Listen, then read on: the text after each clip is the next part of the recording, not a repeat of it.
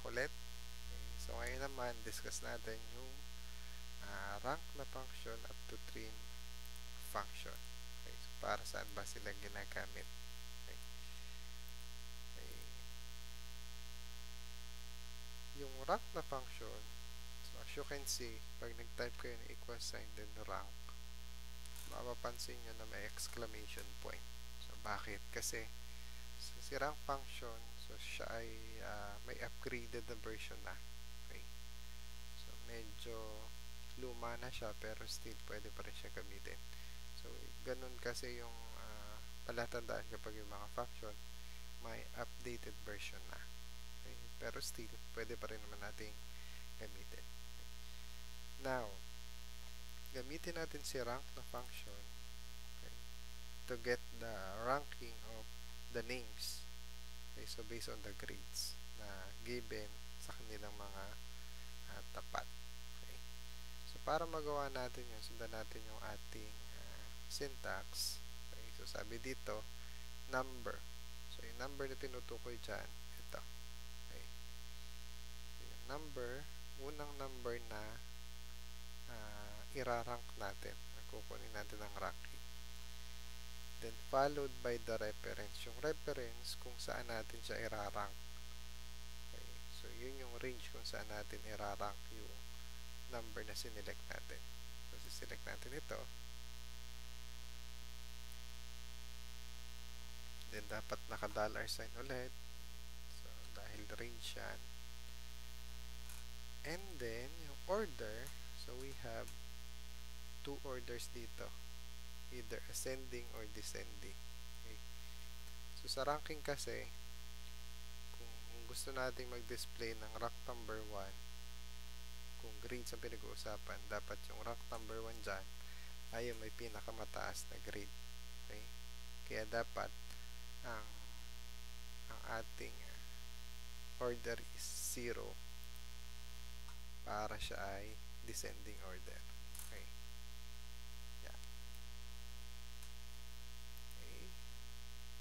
Then drag natin pababa. Yan. So makikita natin, so yung rank number 1 ay si name 12 na may 98 na grade. Okay. So yung average grade is 98. Siya yung number 1. While the number 2 is si name 6 at saka si name 9. So meron pa ba dito sa taas? So yan. So dalawa. Ngayon, pag nakakita siya ng magkasunod na number, ba dito dalawa. So ang kasunod niyan hindi na 3. Ang magiging kasunod na dapat yan ay 4 kasi dalawa silang nag-tie sa 2. Okay? So dito kasi hindi binibreak ang tie. Kaya 4 na kaagad yung kasunod. Si name 8. Si name 8, si name 10. Yan. So dalawa ulit. Kaya ang kasunod na yan ay rank number 6. Okay? So si name 2. Kasamahan ba si name 2? Si name 11. Yan. Si name 2 at saka si name 11. So dahil dalawa ulit sila, sunod ay rank 8 na. Okay. So si name 1, si name 7. Okay. So dalawa ulit sila. And then nakasunod niya ay rank 10. Okay. So ng mga rank 10, si name 3, name 13 and name 14. Okay. So dahil tatlo sila, ang kasunod niyan 13 na. So rank number 13. So sila naman yung si name 4, name 5, name 13 at saka si name 14. Okay. Sorry, rank 13 na pala. So si 15, si 5, si name 4, tatlo. Okay. So ganyan ginagamit yung rank na function. Ngayon, kung halimbawa gusto nyo gamitin ay yung descending order, yung ascending order. So ginagamit kasi yun kapag halimbawa ang scoring ay by rank. Halimbawa ang pinakamataas na score ay 1 kung ranking halimbawa. Ngayon kung kukunin natin yung ranking nila based on rank, so dapat naka-ascending order sila. Dapat kung sino yung may pinakamaliit na total, sila yung mananalo or magra-rank 1. Okay? So, that's it for the rank function. Hide ko muna siya ulit. So, next function is the concatenate function. Okay. So, ito naman yung example. So, I have here my last name, first name, and middle name. Now, gagawin ko dyan, so although separated yung mga cell addresses, pagduduktong-duktungin ko siya sa isang cell. Okay, so paano yun? So, just type equal sign, concatenate, or concat. The updated version ng concatenate ay yung concat. Okay, parehas lang sila. Okay, so text 1, then text 2, then text 3. Okay, so hulong bayan mar amor. So pinagdikit-dikit nila. Ngayon, ang question, paano natin malalagyan ibang characters or malalagyan ng mga spaces? Okay, so kasi po pwede natin siyang pagtuktong-duktungin by simply putting comma after na ating mga cell addresses. Okay? Pero kung halimbawa, dudugtungan natin siya ng mga words or sentence na wala naman dito sa cell address po, pwede rin naman. So, basta nasa double quotation. Okay? So, ganito yan. So, kung gusto kong mangyari, ang way ng pagkakatype nito is last name, comma, space, first name, space, middle name. Okay, so may mga spaces. So, para mailagay natin yung space, so magda-add tayo ng double quote, dalawang double quote, then comma, and then puntahan natin yung pagkita ng dalawang double quote. So, maglagay tayo ng comma sa gitna niya, or sa loob ng dalawang double quote, then space. Okay.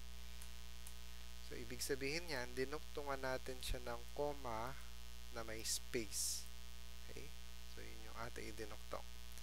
And then, sa pagitan naman ng ng first name at saka ng middle name, lalagay natin siya ng space.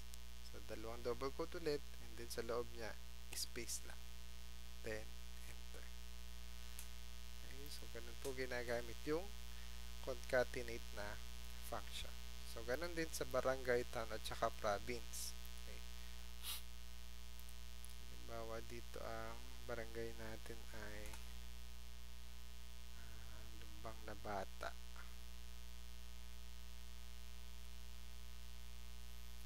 Tapos, Kalaka. Then, Batangas. Okay. So, equal sign, concatenate, then, so pwedeng lagyan na kaagad natin siya ng space and then comma, then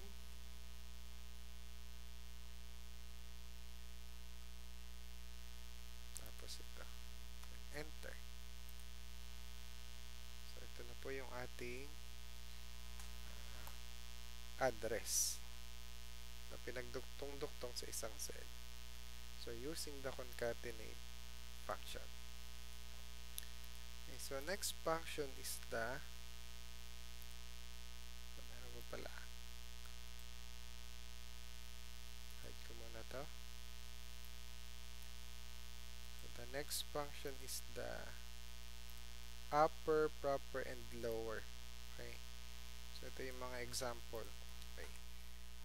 So, upper simply converts the text into uppercase. So, example, cosine upper. So, ilalagay lang natin dyan. So, pwedeng yung text ay directly nakatype doon sa ating double quotations inside the parentheses.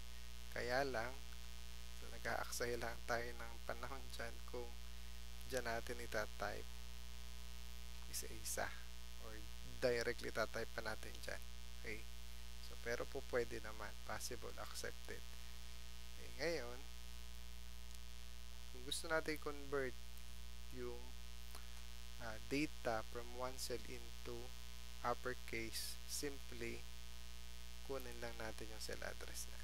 And then, enter. Okay, so, ito lang yung kanyang syntax. Upper, open parenthesis, and then the cell address. So, while the proper, so, equal sign, so, ito naman, kino-convert niya lahat ng first letter. So, after ng yung unang character, kung siya ay letter, okay, ina-uppercase na. Okay. So, and then, yung sa mga nasa gitna naman, basta after ng space, kino-convert niya into uppercase. The rest, lowercase. That is for the proper. Okay? So, yan. And then, ito naman, if we are going to change the case into lowercase, so just type lower, equal sign lower, then yung ating cell address. Okay? So, ito, ginagamit ito combine with the concatenate kung halimbawa gusto nyo mag-create ng bulk na email addresses. Okay? And then, ang gusto nyo ang format nasa lowercase. Okay? So, that is for the upper, proper, and the lower function. Okay? So, hide ko muna ulit kasi medyo madami na sila.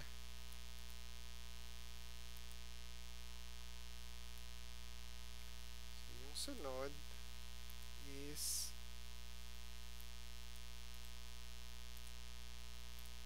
the trim function. Okay. So, yung trim function, so, hide ko muna dito. Medyo madami.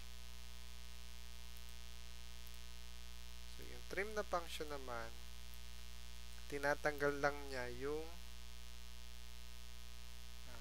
spaces doon sa unahan at saka sa dulo ng ating text. So, halimbawa, may na-mistype tayo, nagkaroon tayo ng space bago tayo nag-type ng words, or after ng isang sentence, nagkaroon pa tayo ng additional spaces. Okay, so tulad nito, kung bibilangin natin to kasama yung mga spaces, dapat yun ay 26 lang. Okay, kaya lang kung hindi natin isasama yung nasa unang space, yun yung 26 pala, pero 27 yung kasali yung space dito sa una. So, ganun din yung sa second. Okay. Doon sa Balain, Batangas, kasi may space sa huli. Now, so, yan. So, ginamit ko na dito yung len. Kung iti-trim natin siya, ganito lang siya, trim, and then yung cell address, and enter. So, ngayon, gamitin natin yung len na function para mabilang to. Okay? So, ngayon, ito ay 26 na lang, ito ay 70 na lang kasi na-remove na yung mga spaces dun sa unahan at saka sa dulo. So, ginagamit po yan kapag halimbawa na gumamit tayo ng text to column.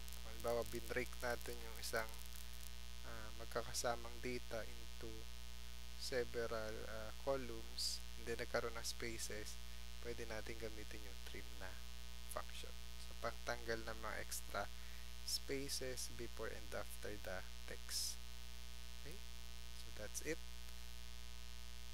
for the